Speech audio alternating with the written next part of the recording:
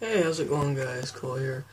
And I just wanted to make a quick video here about how you can get pretty easy money in GTA Online, or not online, or might work online, but I'm just in single player right now.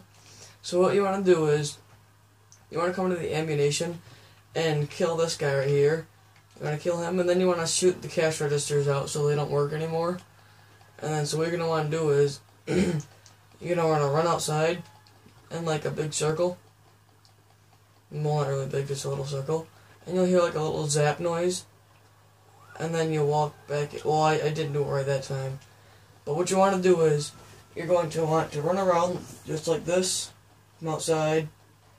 Run around a little bit of a circle. And then you hear like a little zapping noise as you're coming back. And then money will just spawn on the floor next to the cash registers.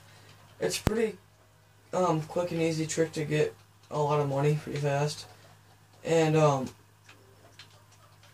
I've been doing it for like 2 minutes now, and I got all up to $10,000, and that just goes to show how much money you can get from just doing this simple little glitch. And I'm using last gen, like Xbox 360. I'm not sure if it works on next gen or PC. You guys are gonna have to check that out for yourselves because I don't have those consoles currently. So I'm just gonna run around in a circle.